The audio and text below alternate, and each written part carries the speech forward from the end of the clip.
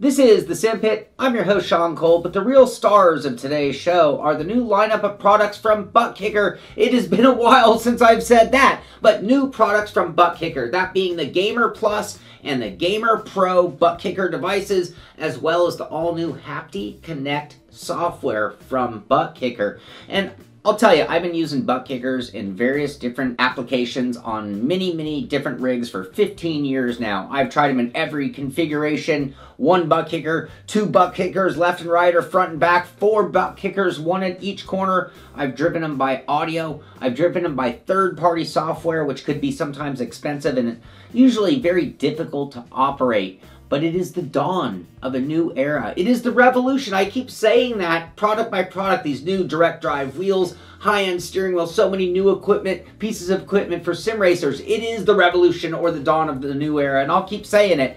But here we are with new products from ButtKicker, and these being USB-controlled ButtKicker haptic or tactile transducer devices for your sim rig. So we are talking about an all-new design. We're talking about a newly designed shaker with a much more substantial, much more beefy clamping system on both units. We're talking about more streamlined wiring for sure, newly upgraded amplifiers, including digital displays, and being able to remember your configurations, which is something some of the old ButtKickers didn't do. You turned it off and it forgot your settings. These always remember where they were, and a whole bunch of new features packed into both of these new units, as well as that software eliminating the need for other third-party software, and again, taking those physics from the game and turning them into synchronized vibrations for your sim rig.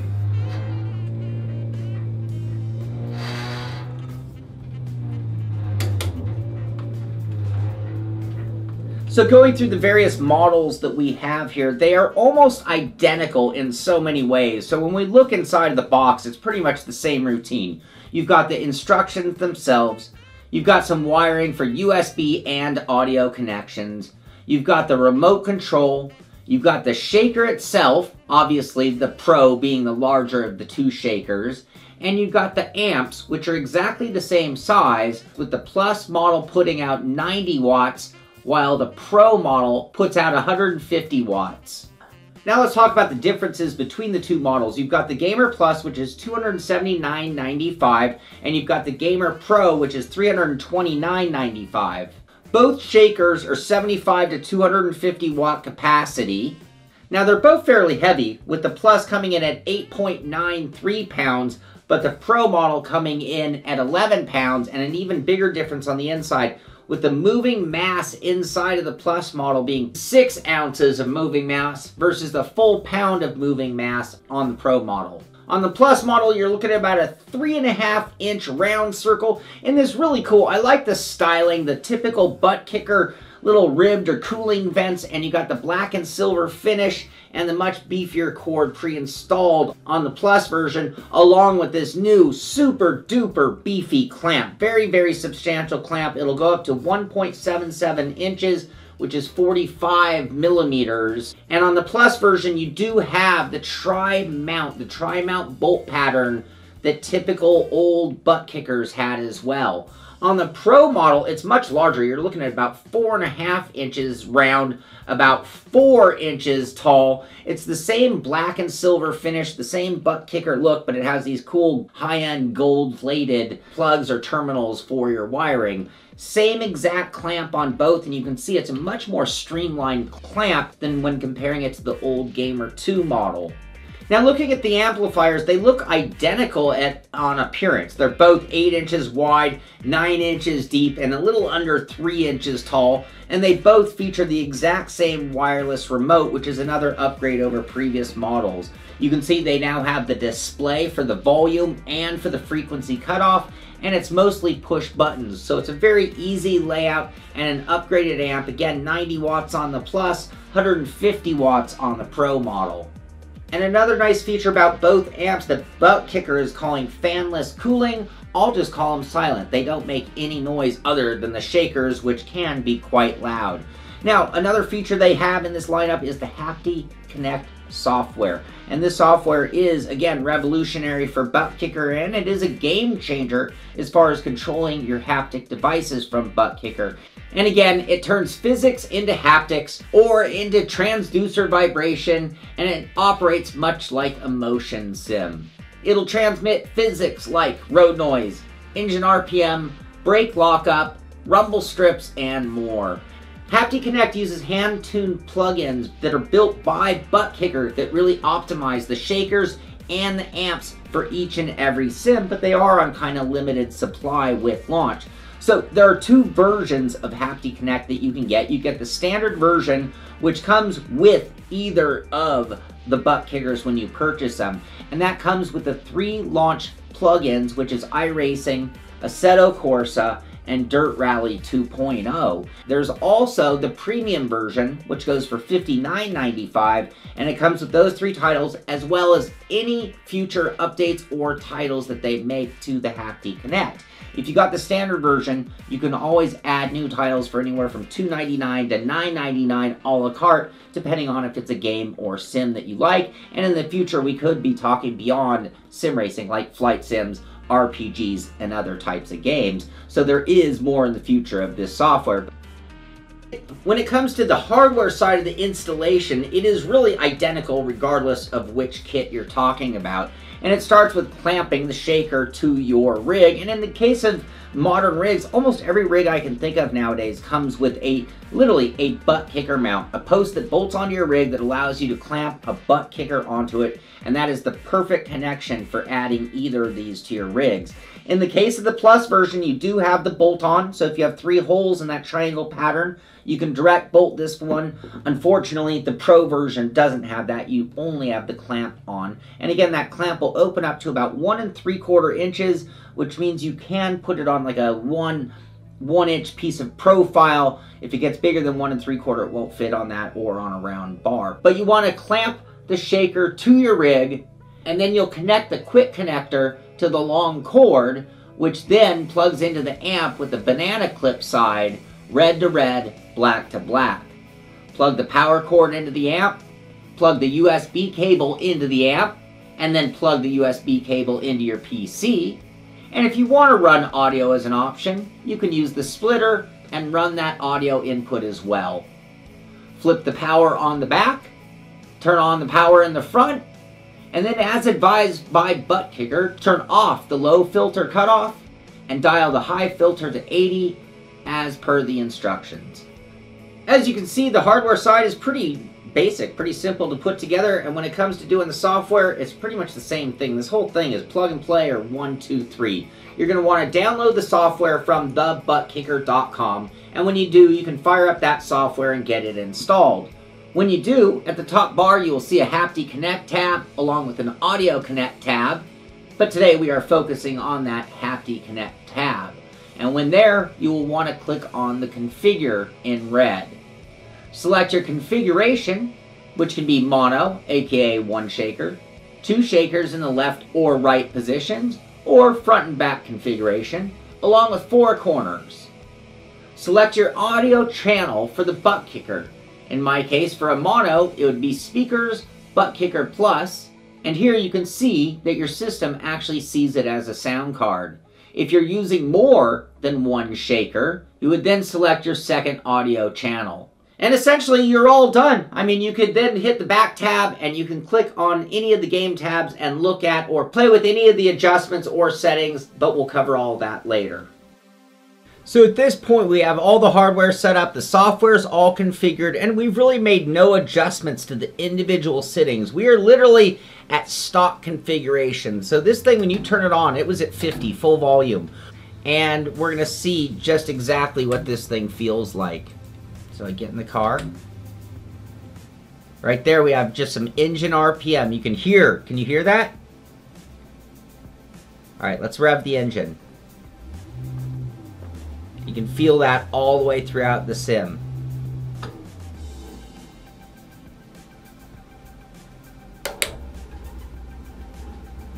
Oh, that's road noise.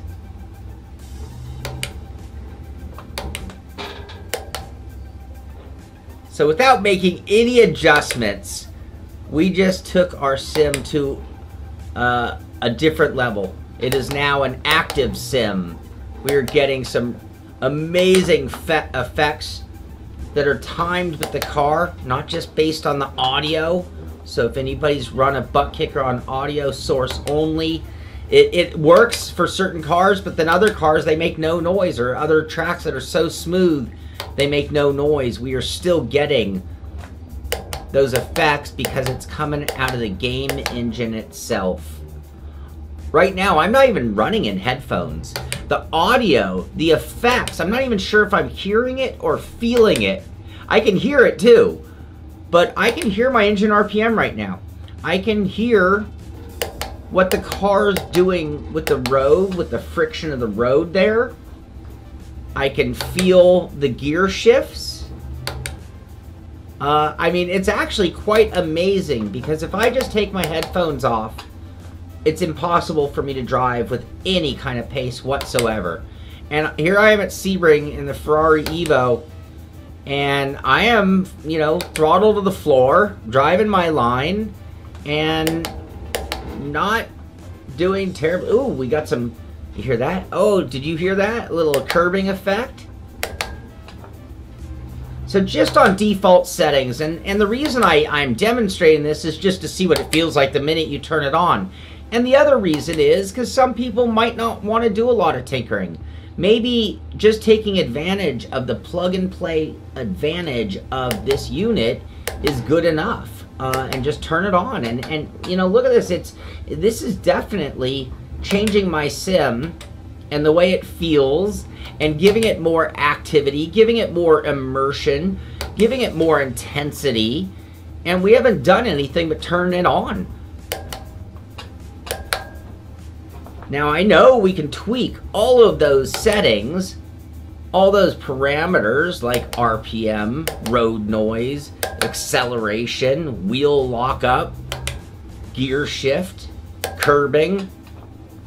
But this is just default settings, and it's really, really good out of the box. With the Hapti Connect software, you can really tune the settings to get the best experience for you. Everybody has their own perception of what a car should feel like when being driven, and we're handling a lot of effects from the game because it is physics driven. So you do want to be able to change those settings to get it exactly tailored to your best interest. And there are a few ways to go about it. The other thing, and I've mentioned it a few times already, is this can also be a great driving aid or driving tool. So depending on what you're doing, you might make a setup that is purely for training.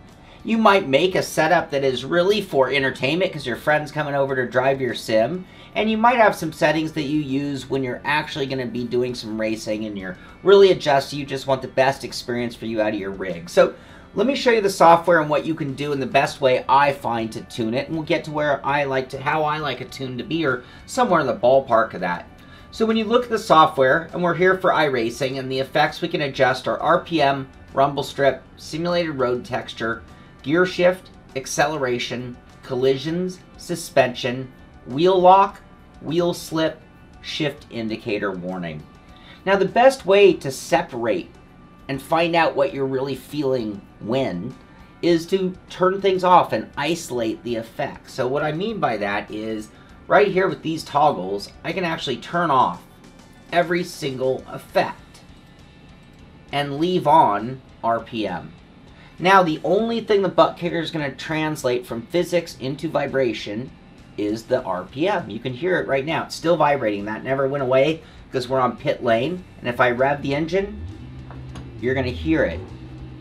Now, how much RPM do I want to feel when I'm driving the car? You know, and some of that is at speed. I mean, well, at speed will be your road noise. But is that the kind of... Now, if I want it to be quieter, you know, or so to speak, we'll use that word a lot, we can turn it down. So it started at 50, and you can hear just a difference in the rig. Right here, I'm not even feeling much at idle. Let me put it in neutral. And I can get a hint of... So we're 37... Right about there, we're in the 40s, and now we can start to feel a little more. On the other hand, you go up to 100, and it'll rattle your rig. Oh. It shut down. And you can turn it up and you can hear it gets, well, that's louder than I want my rig to be. Whoa, yeah, that's way too loud. So, you can adjust it to just how much you want. Now, of course, this is a symphony of parts. We're going to be adjusting them individually, and then we can start making balance changes once we're happy. So, starting with the RPM, I can tell you a little higher than that. Maybe about right there. Alright. Rumble strips. We're at Sebring. This is a great one to do this with. So default is 50%. We're trying to get the most. Tailor this thing for the way we want it to really give us the best experience. So we're going to find some rumble strips. And I felt a rumble there. I tell you what, I like a lot of rumble strips. So let's crank that up. Find another rumble strip on the track to deal with. Oh, there we go. Now we're getting some rocking out of it. We've cranked that one up to... what's our number? 75. 75. Oh, you know what? That's actually probably more than we need. Yeah, that's more than we need. Alright. 65. Oh, that might be good. Yeah, there we go. That feels good. Alright. So tentatively, we can go like that. And one by one, you can get the effects that you want. We'll go to Simulated Road Texture. This is how much noise the ground is going to make. You know, I might want just a little less. It's such a constant. Go to 45 on that one. It's just that low rumble, constant low rumble of the road as your car rolls along it. Alright. Now, gear shift, like rumble strips, this is one of those ones, it's a combination of entertainment and it helps me. So, I'm one of those people who will miss shift sometimes. Maybe I'm an early downshift and the car will ignore my request for downshift. I'm feeling a thud. Can you hear that thud now that we've isolated that? Crank that up. There you go. That might be too strong. Or is that just right? Okay, let's turn that down.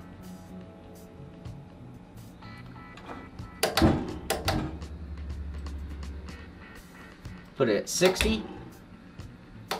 That seems to be a good number. Alright. Acceleration. Now, acceleration is interesting. Acceleration is sort of like a G-force effect. And it's actually a little annoying to me. And if you want a good example of it being annoying, we'll crank it up. If you're heavy on the brakes, if you're heavy on the gas, it's acceleration. It is forward and backward motion. And I find it most annoying. So we're going to turn that one way down. We could almost turn it off, but we'll just turn it down. Alright, collisions. Collisions, you know what? iRacing, most sims really underdo collisions. So, let's see. Yeah, we can crank that all the way up. I knew that from previous experience. Collisions are just really lightly done in sim, so we're going to leave that one full power. That's fine. Suspension. Alright, let's fix our car real quick. There you go. Off-roading. Ah, that's getting us our road noise off-road. So I'll tell you, yeah. Alright. Alright, we're going to leave suspension pretty high, actually. I like that. And wheel lockup. Alright. Wheel lockup is a good one, too. So when you have trouble locking up the brakes, this wheel lockup is like getting chatter in your steering wheel when the wheels lock up. So, we'll slam on the brakes. Oh, alright. Did you hear it? If we crank that up, it'll be a lot. Alright, slam on the brakes. Hear that? When the wheels are locked up,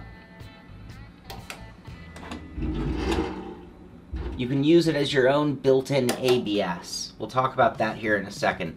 Alright, I like a lot of wheel lockup chatter. Same thing with wheel slip. There, can you hear it? When we get loose. Oh, a little too loose. But that's giving us the effect of wheel slip. Yeah, just a little hint. There you go. I like that. I like that effect a lot. I think we're good right there, actually. And then lastly, a shift indicator warning, which this is one that I don't want to use too much because I have so many other effects. I don't want to confuse my brain.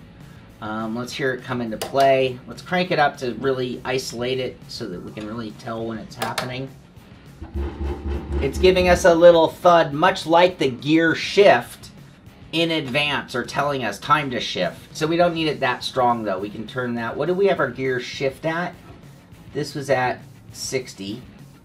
Okay, so now we've actually dialed in everything individually to where we thought we'd like it. Now let's turn on all of our symphony.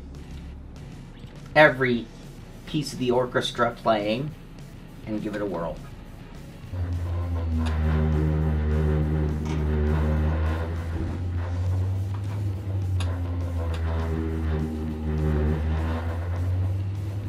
Is that road texture that's a little too much?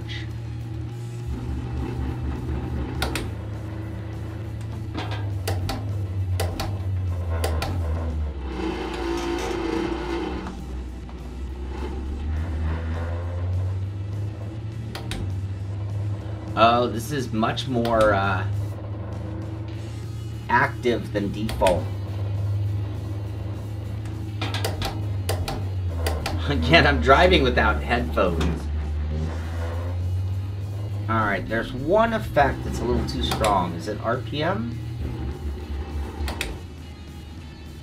Yeah, I think our RPM's just a little too high.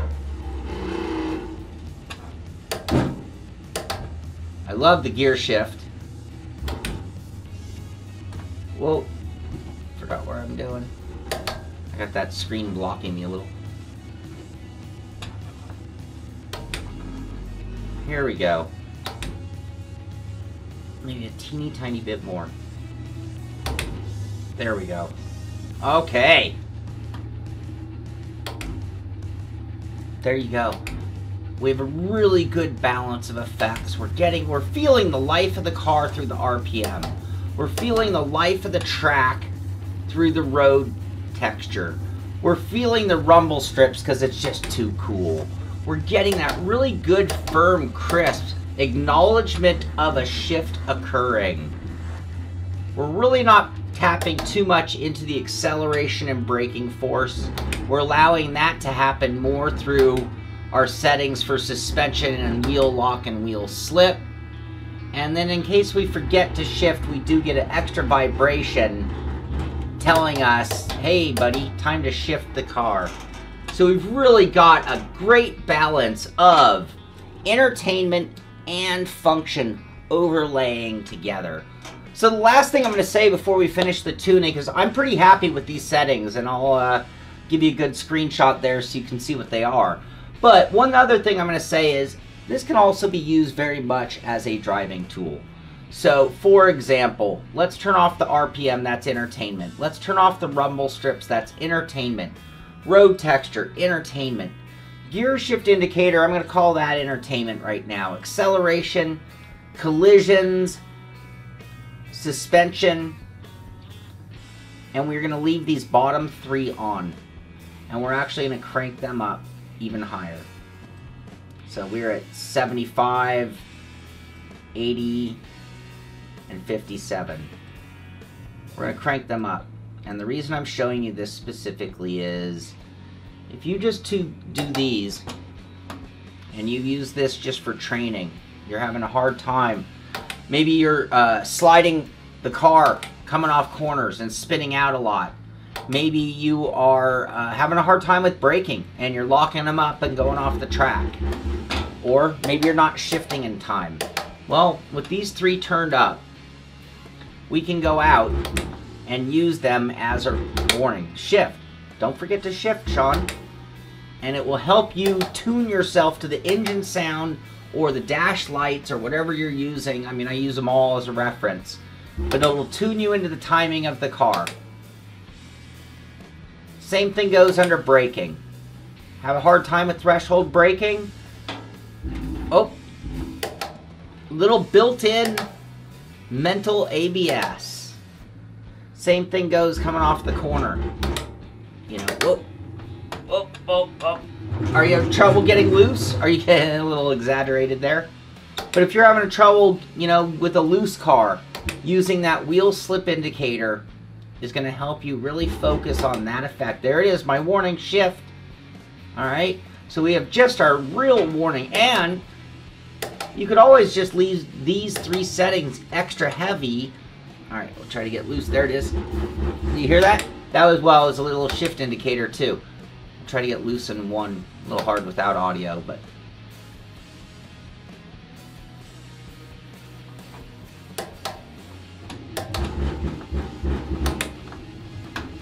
yeah. Oh.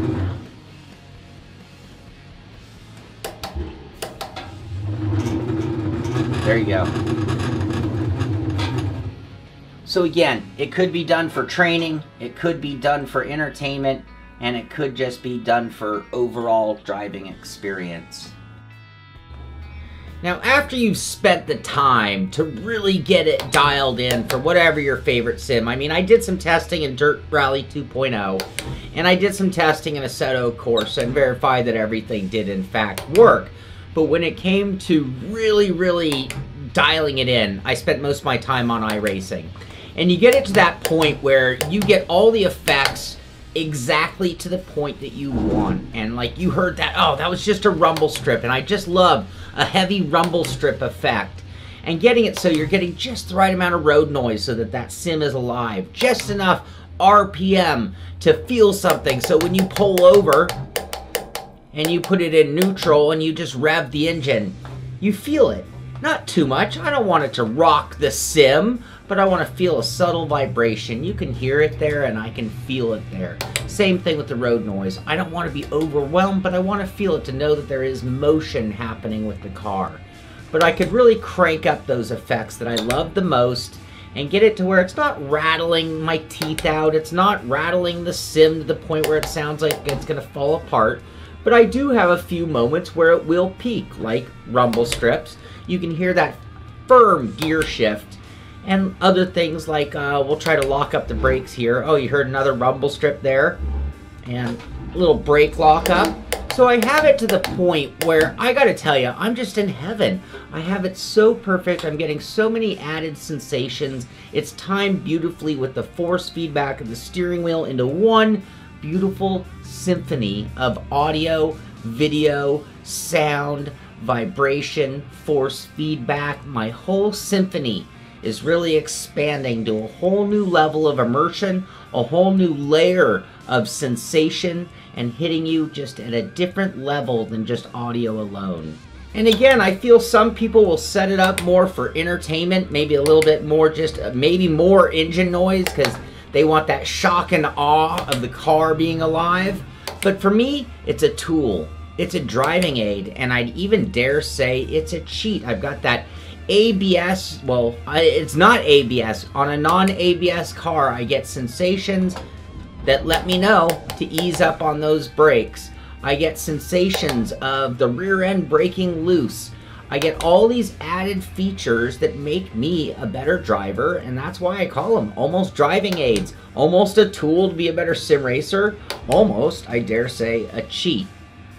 And now, as much as it's not technically a motion simulator, well, it is a motion simulator. It's moving it on a microscopic level. If we were to put a micrometer on it, there is motion happening in my sim now.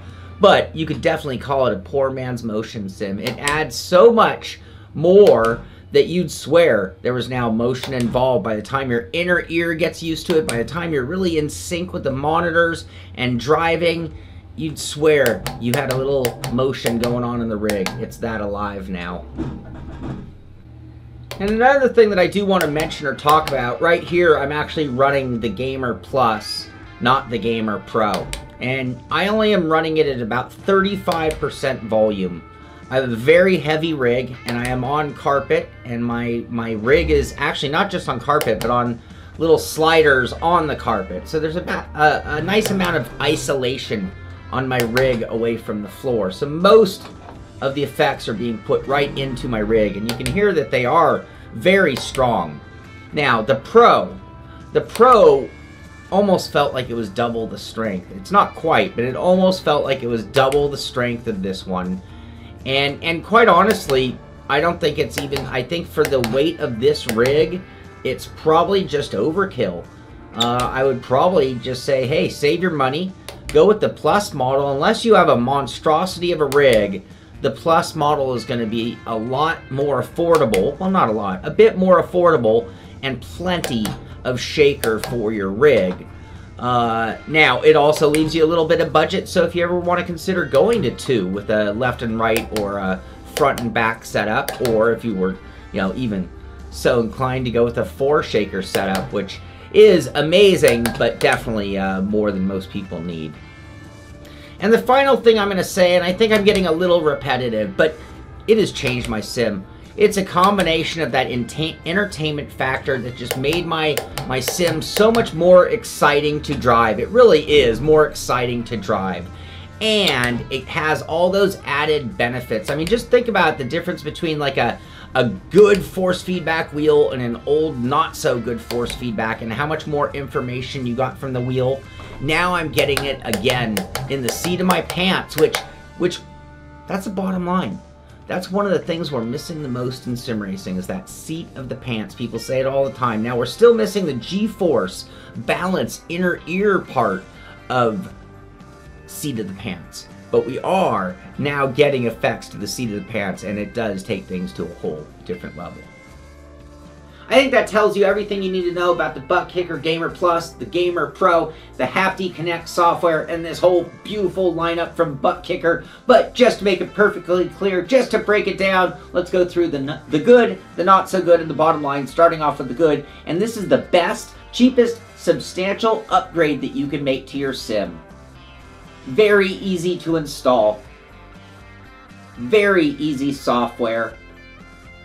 Increased intensity, increased immersion, wireless remote, super affordable motion, can make you faster, digital displays, remembers your settings, no second sound card needed, lower profile design, long enough wires to place the amp where I wanted, will work with audio only, including non-supported titles and working on consoles via audio.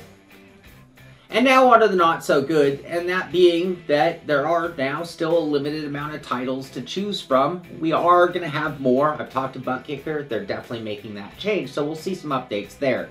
The next thing would be that the clamp is a little smaller than I'd like it to be. I'd like it to open up for a little bit larger, accommodate 2-inch tubing perhaps. That'd be a nice addition. And then finally, and this is really more focused on the Pro model, in that it doesn't have the direct bolt mount. You're limited to only the clamp mount. And I think since it's designed for larger rigs, it might actually be wanted by some of those people for that application. So that does take us to the bottom line. And as you can tell just by looking at the good and the not so good list, the good list is tremendously long. There are so many wonderful features. There are so many wonderful things about either of these models. And the biggest difference is really a matter of what size is your rig. I mean, if we were to compare the two, they're really identical. I mean, you might get a little bit quicker response out of this one because of the smaller amount of mass that it's moving. But this one has so much more thump that it's going to work for heavier rigs. If you have an all-metal rig, you have a direct drive wheel, you've got a shifter, you've got all sorts of equipment on there, you might be in a scenario where you want the large one. But even on my R seat, I was able to run the Plus model and get plenty of power out of this one. I didn't even need to turn it up at all the time for all of the circumstances. It worked out really well for me. Now again, focusing on the not so good, you do have the limited amount of titles. Again, each plug-in is hand-tailored or hand-built or hand-designed to use the shaker and the amp specific from ButtKicker. But we will see more in the future. I've talked to them about it again, and they are Gonna have more titles soon coming for that $2.99 to $9.99 per plugin if you need one in the future. The other thing is right now, like I was using a beta version of the software. I couldn't save a profile, but I know that's something else they were addressing, so I'm not sure if it's in this latest build, but it is something in the near future, so we will see updates from ButtKicker on the Hapti Connect software. But here's where it really makes a big difference for me. The ease of use. Being able to sew just with a tab, just slider, road noise, all of the conditions, have the whole system be plug and play, not having to use third-party software, makes it so easy. It makes it much more approachable for your average sim racer getting into sim racing. And if they're going to be adding a ButtKicker, you don't have to become a scientist and start learning how to write code. Maybe it's not always that complicated, but it is very easy. 1, 2, 3, plug and play system here. Now, when I consider the new price, looking specifically at the Plus, you're looking at an $80 increase. So that $279.95 is $80 more expensive than the current price of the Gamer 2 model. But when I think of all the new features, I think of the remote, I think of the displays, I think about it remembering my settings, I think about the more robust clamp, and then getting the Hapti Connect software included and having physics-driven vibration on my rig. That is the cheapest $80 that I can possibly think of. And then the additional price is just a matter of how much weight, how much rig are you trying to move. The other nice thing is it does work with multiple shakers. So if you want to go back to that old style of putting one on the left and right side of the rig for like rumble strips, or if you want to go front and rear, or you want to put one at all 4 corners, you can totally do that with the Hapti Connect. I tested with 2. And it was a nice added bonus, but it's probably not something that everybody has to do. More for those super over-the-top rigs where you just can't keep adding enough stuff to them. So in closing, if you've had a ButtKicker in the past, you know what I'm talking about. This is just the cleanest, coolest version of ButtKicker ever with really easy software. Now, if you've never used a ButtKicker before, I gotta tell you, your rig is almost like it's silent. It is silent.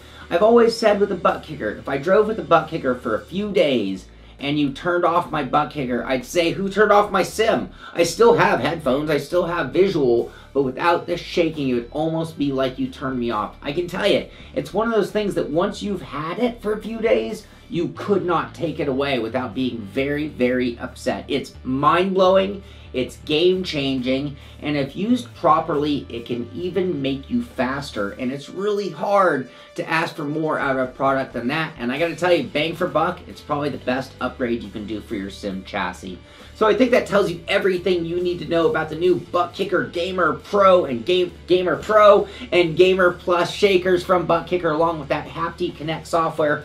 You can check it out for yourself at thebuttkicker.com. And then, of course, if you want to help support the show, check us out at patreon.com/thesimpit. If you help support the show, you can take place in our patron races, be part of our giveaways, and sometimes even get advanced viewing of some of our videos. Be sure to check us out at Twitch at SimPit Live, where on Fridays we have our coffee, sim news, and sim racing show. And of course, we're going to be adding more live shows to that lineup as well. And of course, be sure to thumbs up this show if you liked it. Be sure to subscribe so you can find out when our next video comes out.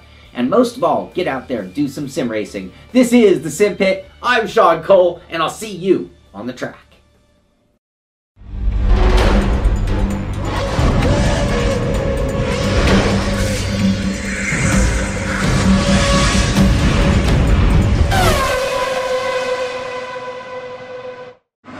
No.